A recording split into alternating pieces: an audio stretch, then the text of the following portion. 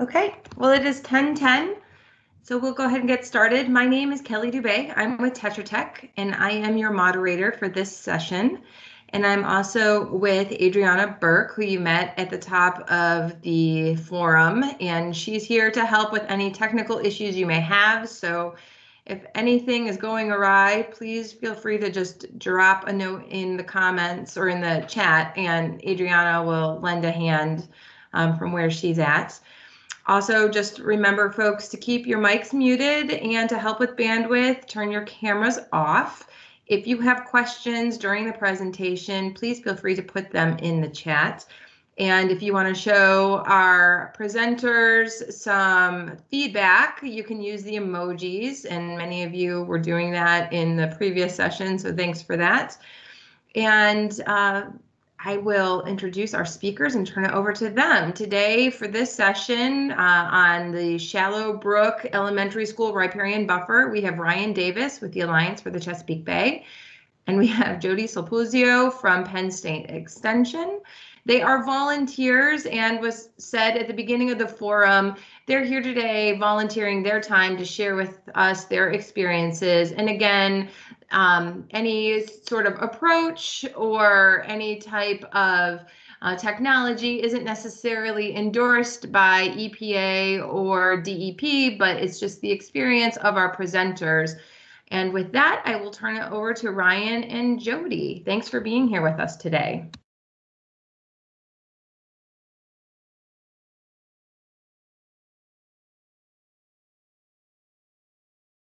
Okay, great. So, yeah, I guess, Jody, do you want to, oh, shoot, I hope I'm, okay, I think yeah, do you want to go ahead and get started?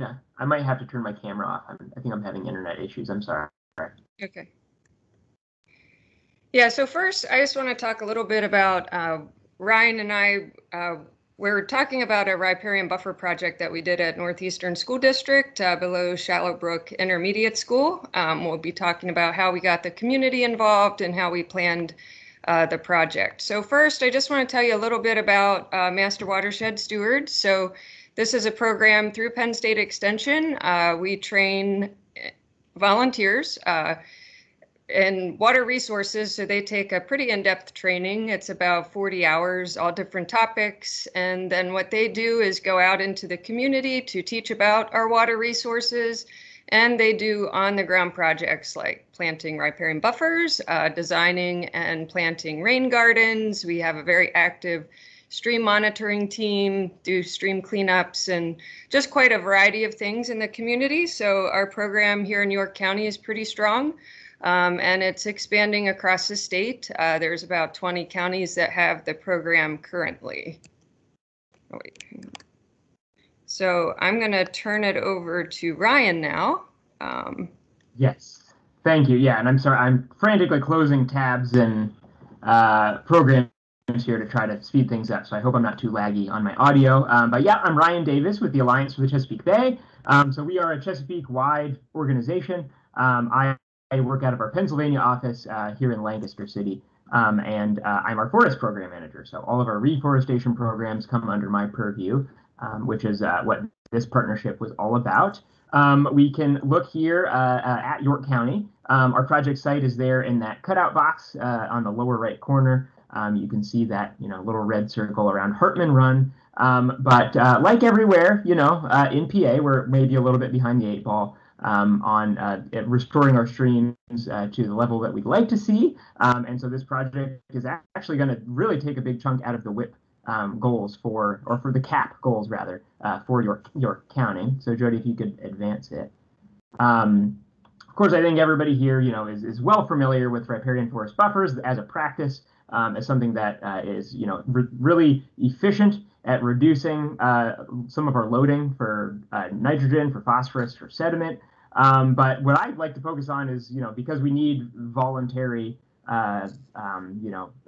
participation in these programs, we need landowners to volunteer to do these. There's all these other kind of co-benefits that come along with it. And, not just meeting stormwater goals, but all the other many benefits that these would actually motivate landowners to say yes to these practices. So that's wildlife habitat, pollinator habitat, saving money and time, especially when we're looking at the municipal sector, and a lot of the open land is, maybe parkland. There's a lot of opportunities to do riparian forest buffers on public land to really save public dollars. But something I really like to think about is that riparian forests, period, are just a really fantastic resource. They're just really cool places. They're very unique. They're ecologically sensitive. They're ecologically important. And so for us to bring them back to the landscape is a really valuable thing that we're doing. It's not just about putting in a filter for sediment and for runoff. And I think that's when we get really into the weeds about some of these goals and the MS4s and everything. That's how we think about these practices. But this is an ecological restoration project that is really bringing tons and tons of benefits. And it's kind of just, one of the many ways it's working for us is by reducing those nitrogen, phosphorus, sediment, and other pollutant loads. Speaking of the WIP, Jody, if you could go to the next slide to take a look at the waters here in York County. And so, we are in the tier 1 here for the WIP. So high priority, 25% of the reductions in nitrogen are supposed to come from, just Lancaster and York County. Most of that from Lancaster, to be fair. But there's a lot of impaired waters in York County and a lot of work that needs to be done here. And again, we are kind of in the north section for this project, but that is a stream that is impaired due to pathogens. If you could go to the next one, Jody, and we'll, yeah, there we go. So York County has a really robust goals for riparian forest buffers.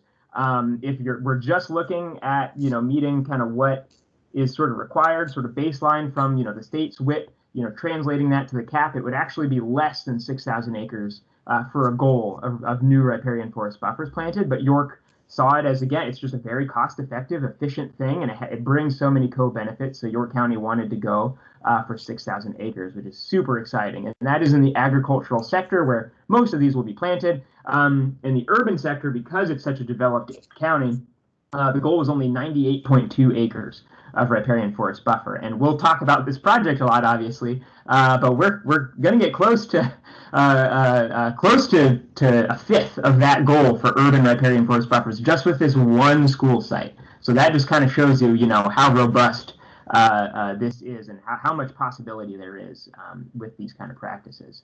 So yeah, sorry, you can go ahead.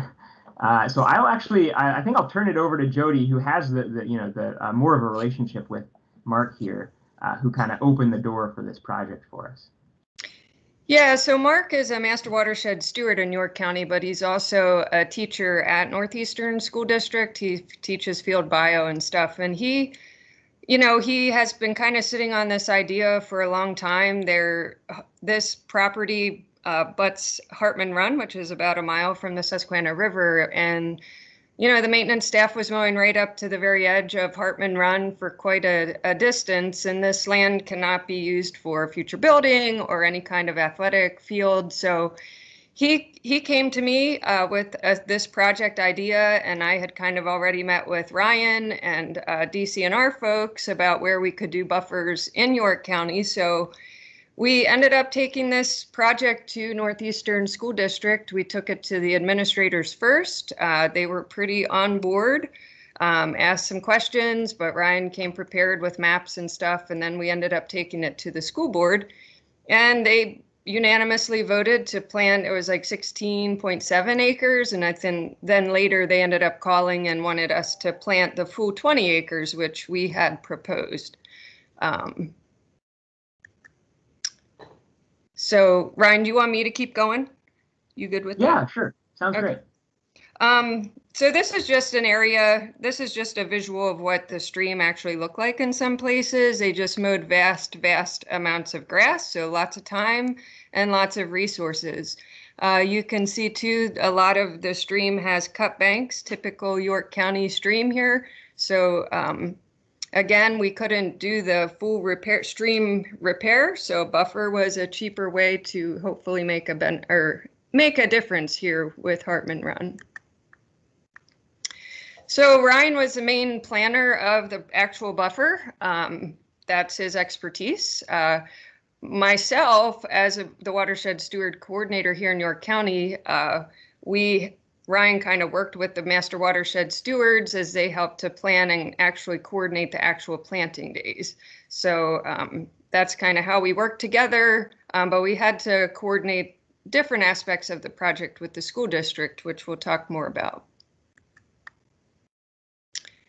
Ryan, you good if I keep going? Yeah, go. Okay. All right. So DCNR was the funder for the program. So the actual cost for the original 16.7 acres was around $67,000. The funding source is called Stream Relief. It's run by DCNR. So they basically give mini grants of a flat $4,000 per acre for buffers. And there's other funding options through CREP. Maybe you've heard of the Keystone 10 Million Trees Initiative by CBF. So Ryan is really one to talk to about some of the funding sources. And Ryan, I'm just going to let you talk about the maps and this part, and then I'll hop back on in like 2 slides. Excellent. That sounds great. Yeah, and I'll say too. I think something, and hopefully we'll reflect it here in our little chat. But on the partnership note, we kind of don't. It's crazy how closely this partnership has run. We really kind of.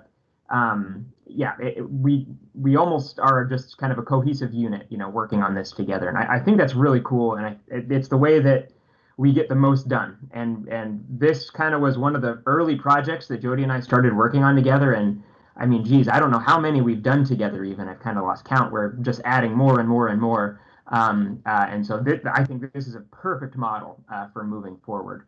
So basically you can see here, this is what we propose. We did a walk now 2 summers ago with Mark during the summer and to look at some areas. And we just figured, well, anything that has no potential to be developed, why don't we plant it there? And so this was our kind of initial plan that we had proposed to them. And we ended up being able to plant that purple area in the first phase. So if you could go there to the next. And when I do plans, it is very, it's not, doesn't look like a landscape architect did it, because I'm not a landscape architect. I'm just using Google Earth to really quickly, easily generate, some of these areas to get numbers of trees and to make sure the maintenance crew knows kind of roughly how things will be laid out, where things will be, and they can proceed from there. So this is the first phase that we planted in October of 2019. And Jody has a bunch of awesome pictures to show everyone of our preparation for that planting and for the planting itself. And I think this model, where we are working really closely with the individual Master Watershed Stewards volunteers to help us carry things forward, I think this is the way to go into the future. So go ahead, take it away, Jody. Okay, so what the Master Watershed Stewards, since they have to volunteer 50 hours of time their first year, we actually made this a class project for our 2019 Master Watershed Steward trainees.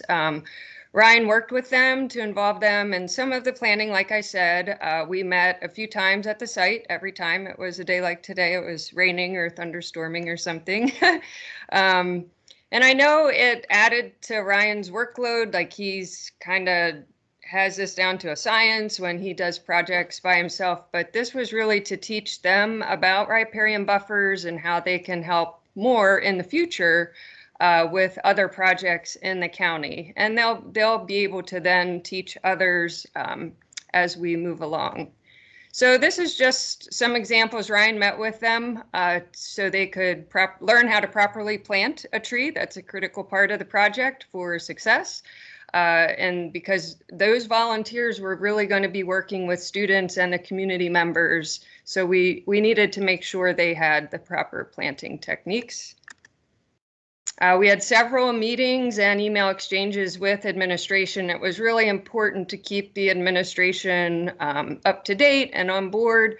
We also invited the maintenance staff. That's probably the most critical part of this, is working with the building and grounds people just to clear up any concerns. Having them on board is just extremely important. So things that Ryan talked to them about, like mower width, planting in rows so that they can easily mow in between the trees. They were contoured with the stream, so it didn't look exactly like straight lines.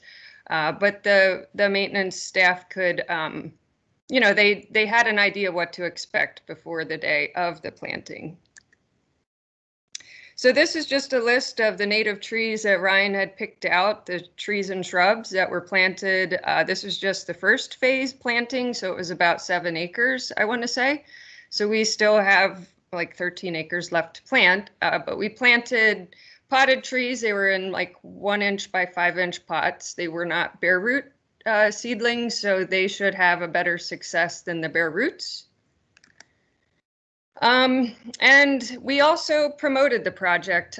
We wanted to make this, since it was a really big buffer project in the county, and maybe, I think, Ryan, it's the largest one you had worked on up to this date. We wanted to invite, you know, state leaders, community leaders to this event and kind of have a kickoff event. So we worked with the school district and had a promotional day where the students came down to plant, and I'll talk more about that in a little bit. But we sent out invitations to different state leaders and community members that could attend that. And then we also invited the public to a planting that we held the following Saturday. So this project was very close to Governor Wolf's house. And since it was funded through DCNR, we wanted to, and we did invite him. Unfortunately, he couldn't attend, but we had other state leaders attend, which I'll talk about soon. Whoops. And project promotion, we promoted it. We had some videos done that we shared. I'm not going to share it today just because of time, but we had the superintendent there of Northeastern School District on the left. She talked and we did a promotional video. Ryan and I both spoke in the video too. And we were able to share that on social media and just talk about riparian buffers and the importance of them in our stream systems. I'm going to pass the video here. We did some education before the planting day also. I know I met with some of the 3rd grade classrooms. There's 3 school buildings that are down on this campus near Hartman Run. So we met with them, did a macroinvertebrate stream study, talked about riparian buffers.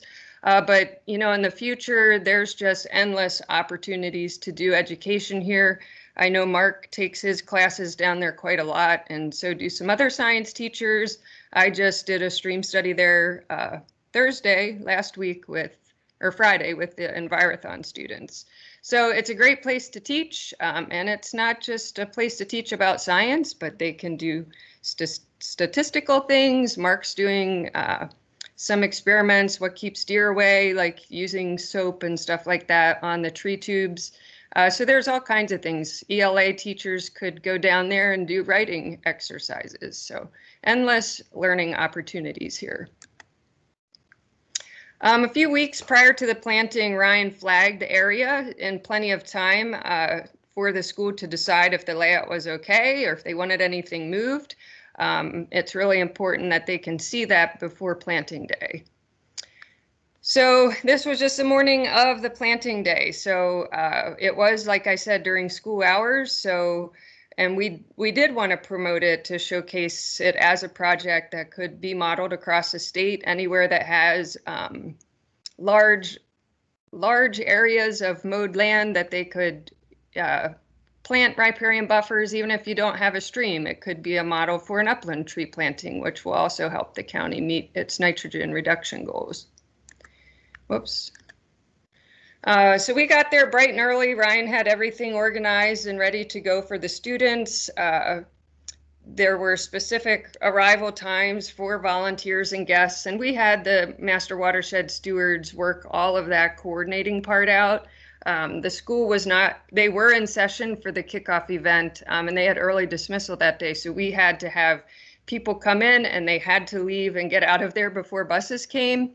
But we did make sure that only those invited guests attended, and then all of the volunteers had to have their clearances, but we had name tags, all of that stuff, photo releases. One thing to think about if you would do a big planting like that is, or like this, is restrooms. We did not really have restrooms available, but we figured volunteers could scoot somewhere if they can't wait for 2 hours. But that was just one thing if you're in a remote area to think about for a long planting. So we did invite, like I said, the local and state leaders. So our county commissioners attended, and Cindy Dunn, the secretary to DCNR. You can also see pictured there is my boss from Penn State. And Ryan's boss came as well. This is him pictured with Kate Fritz, the executive director for the Alliance. And it was kind of stressful. So I was very stressful, you know, having over 200 kids help plant in 2 hours of time. And actually we had less than that after we had the public, you know, the state leaders speak and stuff. So we had to have a very, very organized. I'd say the one hiccup of the day, the head of the maintenance department came by that morning and wanted flags moved. Where he did not want things planted. And that's one reason that Ryan had marked things early on, was so that we could move things around. And it's not really the time to do it the morning of the planting. So that was kind of a stressor of the day, but not too many hiccups after that. Secretary Dunn spoke, State Representative Keith Gillespie and Kate Fritz spoke. About 250 students attended the event. Ryan demonstrated with the kids, since they were going to be helping to plant. He did do a demo how to properly plant, even though we had watershed stewards on hand to help, but they planted a tree, and then he also showed them how to install the stakes and the tree shelters. And then Cindy Dunn planted the first tree of the project. And master watershed stewards were assigned groups of students to work with. So we kind of had to come up with a detailed plan before that day, because I knew it could turn into just complete chaos. So we actually used color-coded bands and kind of had, like, you know, Jeff would maybe work with the green team, and we just divided them up into small groups. So we had, you know, maybe 10 students with a watershed steward. And they were actually sent to certain areas that we also color coded. So we didn't have everyone just kind of confused and all working in the same area. We figured 250 students really had to stay spread out and organized. So, you know, it was a great learning opportunity for the students. We really wanted it to be an educational experience for them. And Mark just called me last week and said, you know, I had a student come to me and say she helped with the tree planting, and she actually chose to change what she wants to do with her future. So she wants to go into the environmental sciences now, just because of the experience she had the day of this tree planting, which is pretty cool. We also had helpers, volunteers from Extension's water team. They came from across the state to help, which was nice. And we also had help from other conservation partners. So whether it's volunteers for the Alliance, DCNR, NRCS, the Lower Susquehanna Riverkeeper, the Conservation District. We tried to get as many colleagues who are working on the WIP and the CAP here in the county to help. And I think it was pretty rewarding for them as well.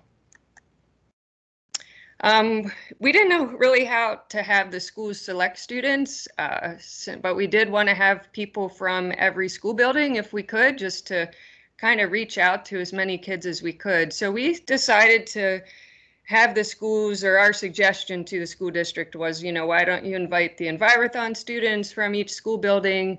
They also had the field biology students and also the special needs students. Those were kind of the three groups that we worked with. And I think it turned out really well. So that's how we kind of narrowed it down to impact the most students that we could. It's really important to have the support of the Northeastern School District staff, and I just happened to have several teachers from that school district as watershed stewards. So it really worked out nicely that way. But the superintendent helped plant, the principal from Northeastern High School came to help plant, and it was really good to have them at both of our planting events. So the first day was a great success. It was really great fun, and I think the students will remember it for quite a long time. And I know, at least with my own kids, granted their mom does this as part of her job, but two of them were actually at this planting. And it was just pretty neat. Soon after that, I don't know, we were driving in Lancaster County somewhere, and my youngest boy was like, Mom, there's a riparian buffer. So I think the students are going to make that connection when they see these tubes all over the county. And more as time goes, they're going to understand what riparian buffers are and the benefits they have to water quality here in the state. So then we had this community planting where we just put it out to the public and through the school district. We had probably about 100 community members come, and we had, I don't know, maybe 600 trees left to plant, 500 or 600 trees. We were done within 2 hours. Again, it maybe didn't stay as organized as we had planned, but they got the job done. And I think after 2 hours, they were kind of ready to keep on planting. They're kind of like, we're done. So COVID has definitely messed up the planting for 2020 and even this spring. So we're planning to wrap it up in the fall. So I think, the community will be on board to help. They really seem to enjoy it. And we hope that, the kids who did help with this planting, when the trees are 15 years old or 20 years old, they'll remember and say, hey, I helped to plant that forest. Okay, so just gonna skip past this one. So this is just a picture of the community planting day. It was I have a video of that day, and it just, if you kind of would picture a workshop, is everyone was just moving and kind of doing their thing as you just hear the tapping of the hammers and stuff. It really was a great day. And this is just, again, the administrators supporting and coming to help. And we had several teachers from the school district too. And there's just some teachers from the school district. So this is what the buffer looked like after we planted it. Me being there last week, it's definitely, trees are topping out of the tubes, which is pretty cool. And it's just neat to see, some of the wildflowers and stuff that are coming up in the buffer area. So I just want to say, the watershed stewards have quite a passion to make a difference. And even though, there aren't master watershed steward programs in every county, there's other volunteer groups that you could engage to help with something like this. And, I think this is just how one person's idea really turned up this project into fruition, and just the right connections were made, and we were able to get it done. So if you have or know of an area, it can't hurt to explore it. It just may be able to happen. We did have good media coverage too. I think this was ABC News. They're interviewing Ryan. So it's important, if you do a project like this with your municipality, publicize it, get the media to cover it. It's great for your municipality, and it's great for our waterways. We did end up doing another planting then down by the governor's house. We had a donation of trees from Rockelman's in Dallastown. So this is a November planting that we did. The school owns a lot. It was across from the governor's house. And we ended up putting in about 100 oak trees. So it was a former sewing factory that was demolished, and you can see some of the site there, but I have to say this was probably the most difficult planting that I ever did, maybe Ryan too. We did not realize it until the day of the planting that we were planting in so much fill. There were rocks, bricks, we even hit pavement in some places. So the oaks hopefully are mighty enough to survive, but it was pretty neat after we ended up getting this auger thing to drill the hose later that day. But it was neat. The governor's wife contacted the school district right after we planted. And at first, when the school district told me, I was a little nervous, like, were they happy or were they not happy? And they actually were very pleased. And I mean, they didn't know it was happening, but they wanted to know what kind of species were planted because they wanted to plant more on their property. So maintenance is key to the success of any project, but especially with the buffers. that area is going to flood from time to time, and it has flooded since we've planted. I have a team of watershed stewards who regularly go out and check the site. They have things that they have extra tree tubes and stakes and stuff that they can fix and replace as needed. We did also replace some of the trees that didn't make it. One of our stewards was growing seedlings, and they went ahead and replaced or planted in the tubes that maybe one of the trees didn't make it. So they just kind of keep at that, and it's important to do it. Ryan can also contract out if the school doesn't end up following through with some of the maintenance. He can contract out to get maintenance done. And then we did recognize this partnership. We recognized both the Alliance for the Chesapeake Bay and Northeastern School District were our outstanding partners for 2019. We definitely couldn't have done this without the school district's okay and the land.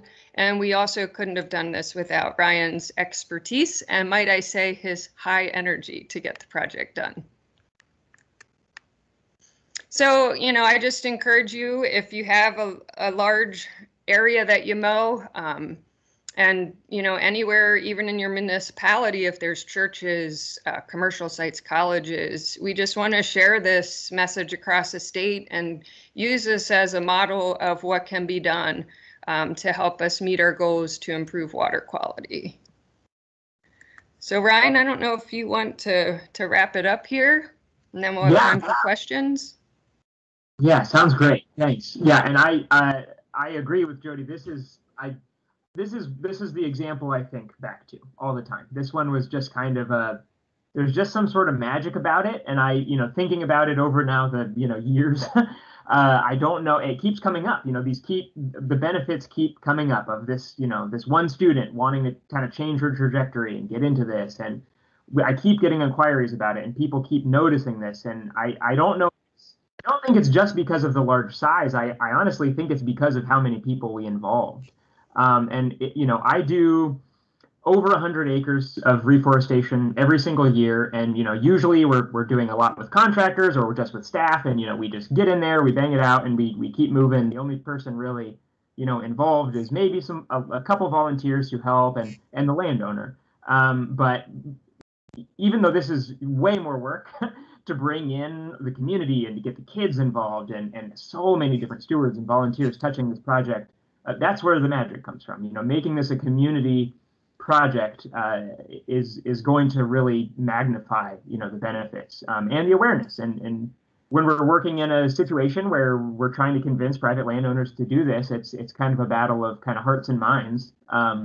So we need to change as many hearts and minds as we can, So getting these in the news and getting big coverage and getting more and more and more people involved is the best. And I would not be able to do it on my own. I'm running around like crazy, especially during the planting seasons to get all this stuff done. And so again, for the millionth time, partnering up with someone, like the Penn State Extension, like even other volunteer groups. It could be a Trout Unlimited chapter.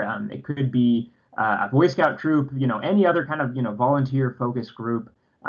You're going to really magnify the impacts of your project. So we say, your municipality could be next. Really, again, there's space everywhere.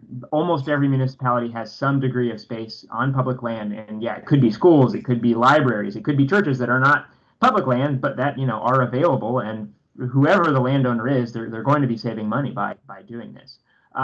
Jody mentioned earlier that it could be upland plantings as well, not just riparian forest buffers, but there is this new lawn conversion program here in PA, and those practices of urban forest planting and of conservation landscaping, which would be, rather than planting trees in this area, converting it to a native meadow. Both of those do have load reductions associated with them. So these are things, it's kind of low-hanging fruit, really, no pun intended, for getting some good, quick reductions.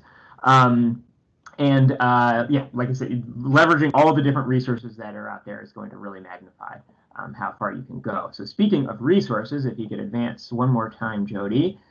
So again, we have funding, not just the Alliance, but DCNR, other partners. If you have space, if you have interest, you can go ahead and just reach out to me. My email will be on the next slide here and Jody's.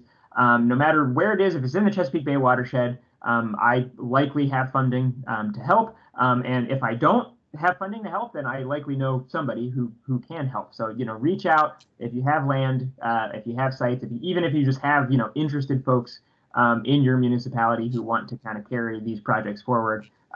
We have the money to do it, and we have the know-how. All we need is the space and a little bit of planning ahead of time. So yeah, I think that's all for us. We can open it up to questions here now. If anybody has any, I'm going to look in the chat as well. Yeah, there were a couple, Ryan. This is Kelly. The one that I see has to do with limiting the tree planting day to 2 hours. I don't know, Jody or Ryan, if you want to talk about the rationale for that time limit. Yeah, that time limit was because the school district had early dismissal that day. And that was specifically invite only. That was not open to the community. But the community planting day was, we didn't have an end time. That was just until we were done. So hopefully that clarifies that. We just had to get the guests out before buses arrived, because then it would have been a traffic nightmare. Right. And that's always a well-oiled machine with their transportation, right?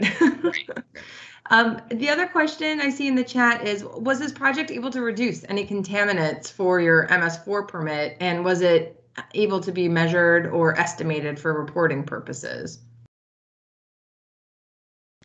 And Ryan, do you want to talk about the reporting part of this? Yeah, for sure. And so, yeah, easy answer is yes. This does absolutely contribute. You also happen to be talking to the Jody is for the CAP, for York's CAP, the project implementation chair, I guess, or lead. And so, yeah, we are kind of responsible for sort of, collating some of these projects and making sure they get counted. This one, because of the funding stream that it was through, which stream relief, it is being tracked through DCNR. Generally, how we being the Alliance, track our projects is they're funded from some source, right? And so usually the funding source has a reporting component involved with it. So this was included in Practice Keeper through DCNR. But when we do projects through, Jody mentioned the Keystone 10 Million Trees, Chesapeake Bay Foundation has, free tree giveaway kind of program. Then we do make sure that those get reported in Practice Keeper so that they are contributing. Do you have anything else to add on that, Jody? No, I don't think. I think that's good. And we didn't have anyone from the municipality attend that day. I did invite them. So, we've worked with other municipalities for various projects and had a really great working partnership with them. So we've done stuff in the city, Windsor Township, York Township. So then working with that MS4 coordinator, the planner, whoever we're working with, they can help with the, keeping track of that stuff that they do as well. Does that make sense? I have a question. This is Kelly again. So I'm a former school board member, so I was totally jealous of this project and wishing that we had done something like this in my school district, although we don't have riparian property. But the one question I have, and I can't remember if you mentioned it early on in the presentation, what commitment did you get from the school district that this area would never be sold or modified? Because, sometimes there's pressures on school district for consolidating properties and whatnot. Good question. I'll take a first crack at it. So we have a 5-year agreement for this funding stream. And so obviously, for the life of a tree, 5 years is nothing. That's a flash in the pan. But for this funding stream, they only required 5 years of commitment to just, maintain this as a forest. There are some maintenance kind of requirements baked in, but as Jody alluded to earlier, what we kind of do is we just, if the landowner isn't doing the maintenance that we asked them to do and that they said they're going to do, we just contract it out separately to make sure it gets done. I care more about the trees growing than about, kind of following the initial plan. So the district, really all they had to agree to was 5 years to not, develop or sell this area. But also, as Jody alluded to earlier, it's in a floodplain and there's, right-of-ways down there and all sorts of stuff. And so they were certain that this was never going to turn into anything else, so they may as well forest it. And then the other section across from the governor's house, I believe there was a conservation easement on it, and the inclusion of that into this project and reforesting that would made that easement more valuable, I believe. And Jody might have more info on that. Yeah, I'm not sure exactly, but they weren't going to use that land for anything. It's just kind of that property bordered Northeastern School District, so the governor had sold them that land, but it's not really right up next to any of their campuses, so they weren't going to use it for anything currently. And just a follow-up, is there signage at all, educational signage, so that, if random community members are checking it out, that they kind of understand the purpose of the project on site? So we do that at other places. We have not done that with the school. And I don't know. I don't know if that's something that they will add or not, since it's not a park or something.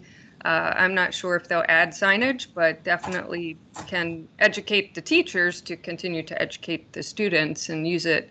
And that way, there's just endless educational opportunities. Maybe they can get the ELA students to come up with something. Graphic artists, right? Exactly. I love this project. I think it's an amazing example of collaboration. And Ryan, you used the word magical, and that's what I was thinking about as I was listening to this. It just seems like the stars aligned, and what a beautiful example of community and school involvement and leveraging your partners. I don't see any other questions in the chat. Does anybody else have anything that they want to type in? We have about 4 minutes before we're officially supposed to end. And I don't see the little bubbles moving. So I guess if nobody else has questions, I would just love to be able to share some speaker appreciation with Jody and Ryan. So if you can get your clapping emojis working, that would be wonderful. This was really great. Thank you for volunteering your time to share this case study with us. And just a reminder, folks, that we are going to leave this session. And I believe, Adriana, you can correct me. I think we have another plenary, or it could be another, we're jumping right into the next session of breakouts.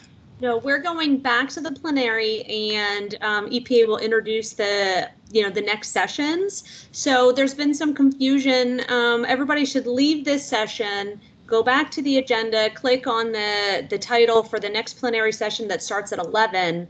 Leave that session and come back and then choose your breakout session that you're going to go to. So it causes problems if you have multiple windows open at a time. It might not let you in. So make sure you leave this session and then go to, so you'll be using that agenda to go back and forth, but you should only have one Teams open at a time.